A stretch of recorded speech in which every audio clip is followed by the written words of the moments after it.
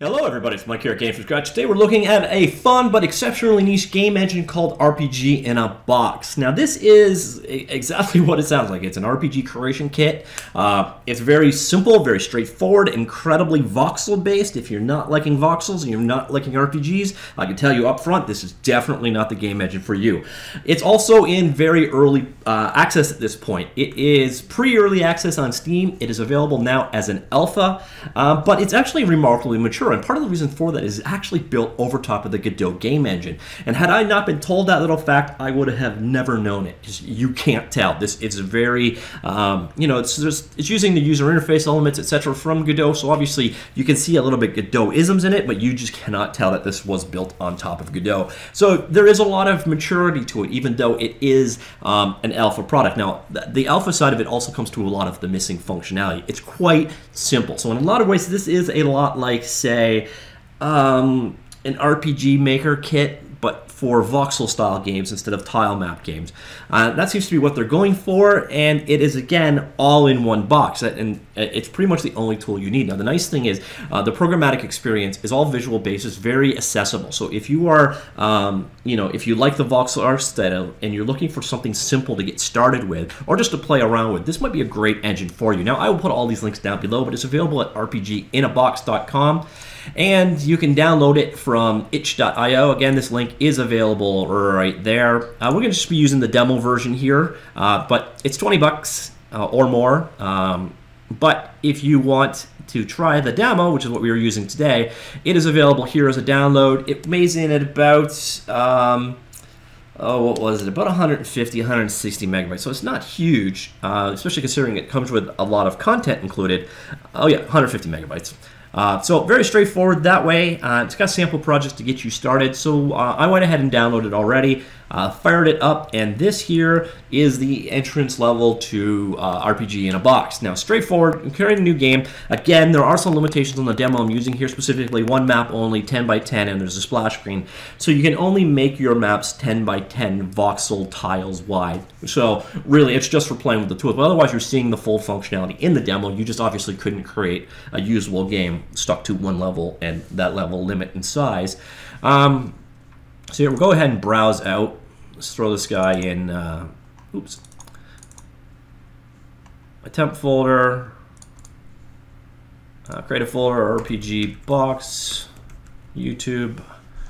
Alrighty, open, create here, YT demo. And click this guy, so then you get all the starting assets to get going with it, and click OK. Otherwise, you get a blank one, and you basically have to provide everything yourself. Use the starter assets. You get a lot of predefined characters, etc. to work with, which is obviously quite nice. Now, this also does create your first map for you. So if I head on over here to maps, you'll see I have one map there. And I would create a new one, but unfortunately, with the demo, you can only have one map at a time. So let's open that example up and see exactly what you get. Again, if I didn't know that this was built on Godot, I would have never guessed that this wasn't a completely standalone project. It's completely different. But here you see the map, your creation surface. It's 10 by 10 in voxel cells. You see here we got a bunch of tiles created for us. Go over here to the tiles list, and there they are there as well. Or we could go into the tile editor. So here's where basically things break down. You got various different editors for different parts of your game. So right now we're in the map editor, and you're in place or edit mode. So if we wanted to add something into our world, and then here you've got your various different tile levels. So basically your Z ordering, so for putting stuff on top of other stuff. So if we want to populate this world with something, we can go ahead and, so if I wanted to add a river here, I can bring it in here, left click, and paint, or I can right click to rotate and then paint. And then if I wanted to do it again on top of, these are your controls for flipping up and down.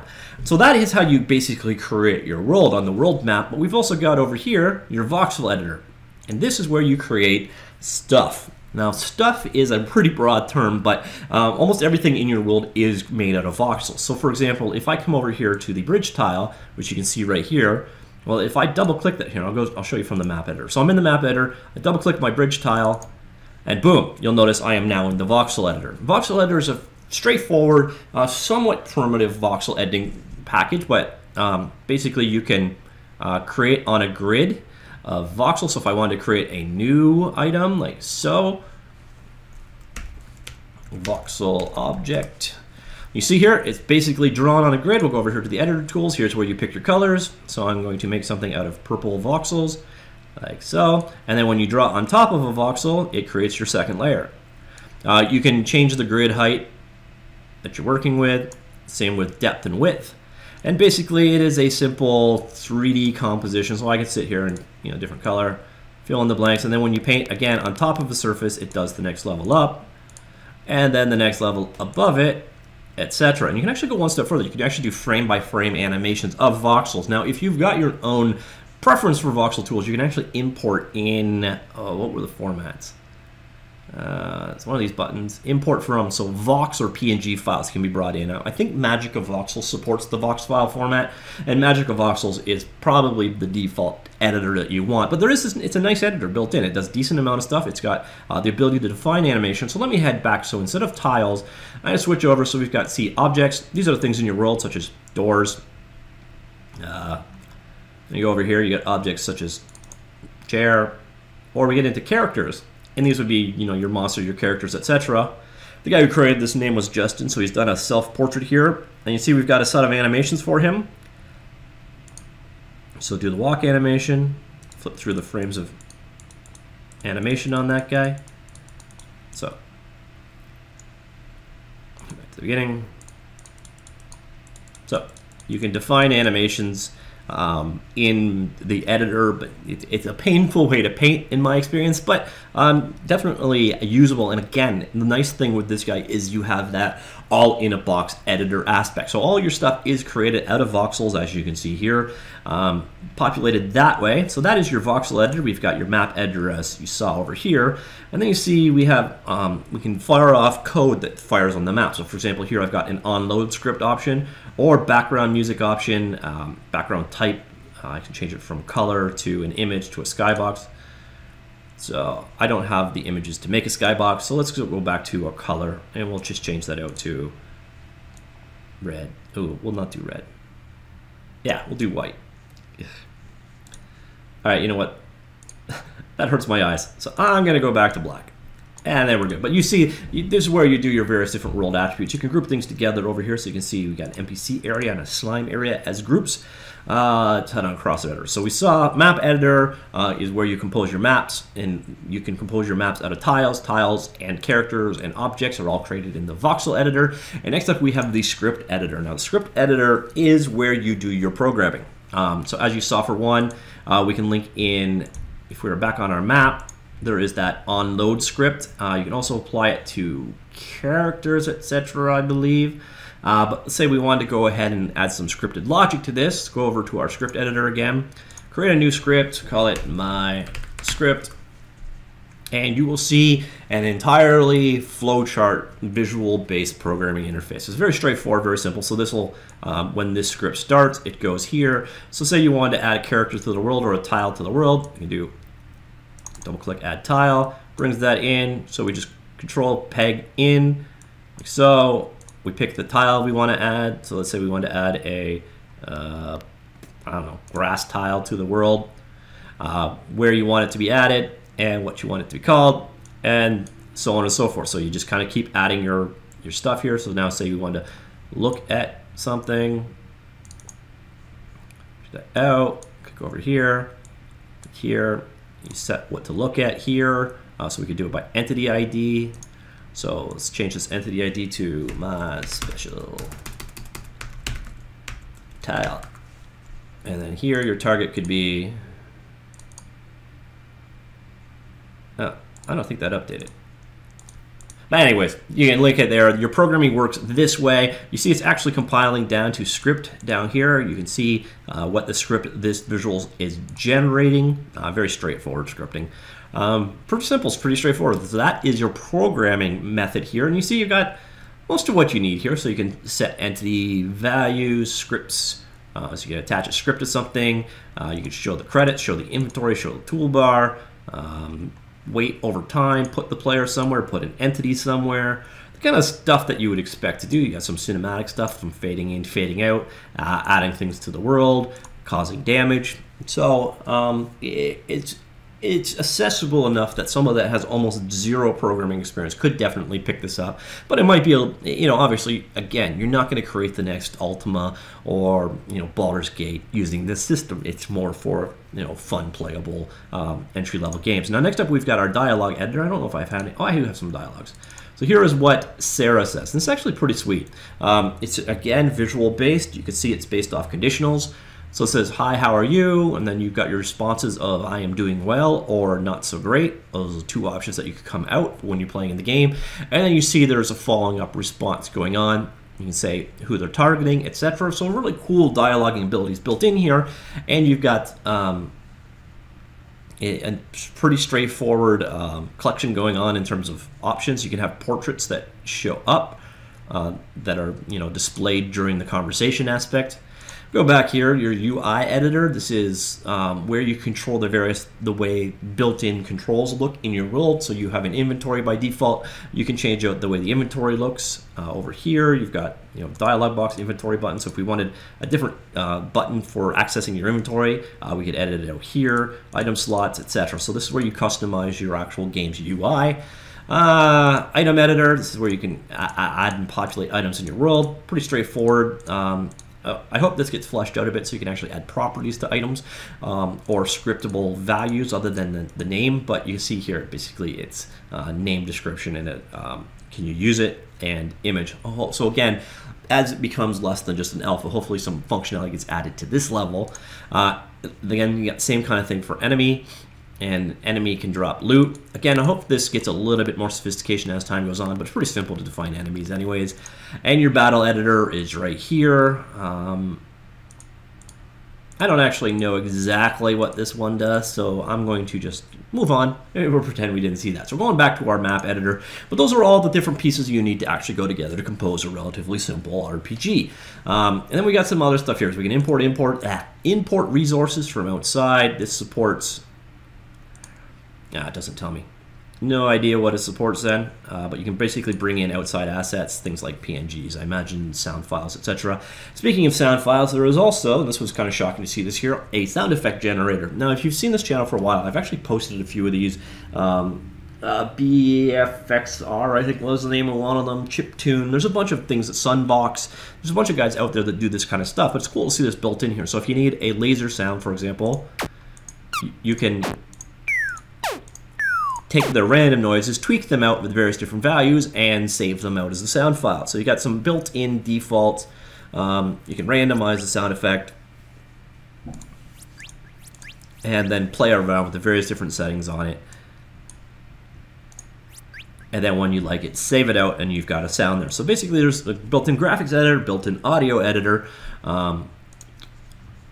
This is just all of the various different assets that are available in the game. I think it's pretty much the equivalence of that. Also, you can go through the music that's available, like here, and preview it, like so. Settings, not a whole lot going on there. Basically, customizing the map editor settings. Your help's actually pretty solid. It's all online, but it does a walkthrough of all the various different editors. Shows you what's needed there. Plus, it goes into here. You've got a scripting reference of, remember I showed you at the bottom there was the code being generated. You see that here. And drill down into any one of these and actually get some detail, including a nice little visual demo of what that code will do. So that's pretty cool, especially, again, if you're learning by experimentation. The documentation is pretty solid, pretty comprehensive for what you're doing here. Again, this is a fairly simple project style, so the documentation, it does work really well for a beginner. It's pretty, if you can't figure something out intuitively, there is solid documentation for it down here. And if you want to look from the script perspective, you also see it that way. It doesn't have to be visual. All right, so head on back into the engine. So that was about it. So that was help, about, it's an about box. This exits out to basically where you go and create new projects or otherwise. I'm not going to do that.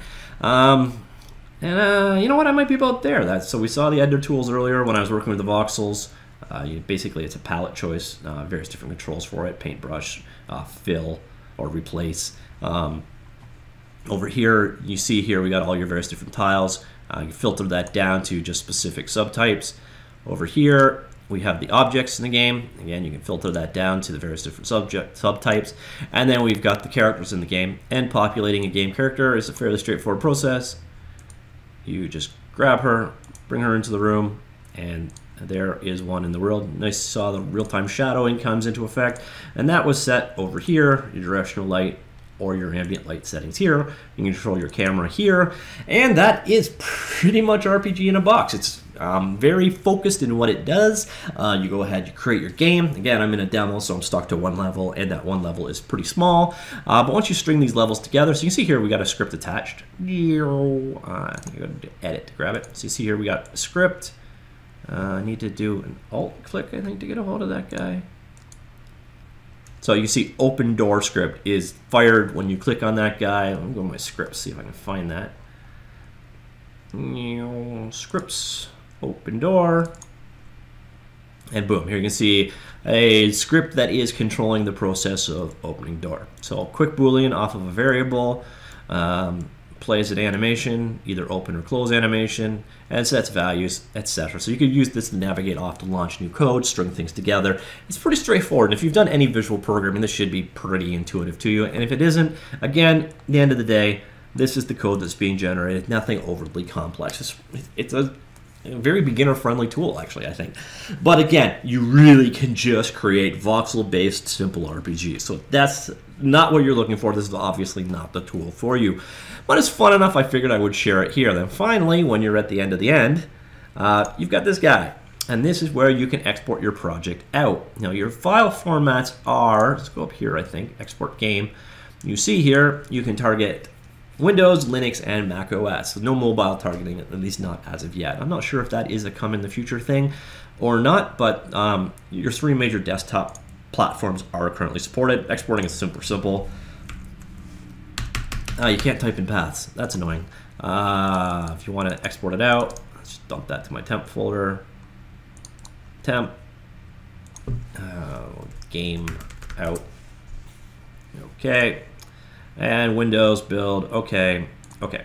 So we're exporting, creating the executable. And here you see, created it in exe for us. And then the data that went with it. Click run. And again, when you're in the demo, you have to watch the splash screen. But once it's done loading, boom, there is your game running.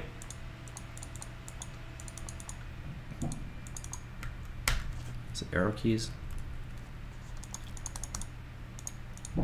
But there's the basics of it. There is that UI I was talking about, the various different things you can use, etc. Again, quite straightforward, quite simple, but again, it's accessible, it's kind of cool, it's kind of fun. I said right off the hop, this is an incredibly niche product. Again, it's also very early on, but if this is what you're looking for, it's a really cool turnkey program. And you know, if you're trying to bring a younger kid into the programming world, this might be a great place to start. Obviously, this isn't a you're not making the next AAA title in this, but for what it is, it's very polished, very clean. Really, the only usability issue I've seen is that putting in the paths, not being able to type it, which is, you know, a minor one, but definitely something. There are some room for improvements, but this is, again, a straight out alpha release right now. So, and the guy does, if you go onto the, oh no, it was on this site, he does monthly updates of what's coming soon. I think they're a little stalled right now on the progress because he is porting to Godot 3, but it's a cool little project. Again, I know it's only going to appeal to a very, very small subset of you, but I figured I'd share it anyways. So that is RPG in a Box, available at rpginabox.com. Hope you found that interesting, and I will talk to you all later. Goodbye.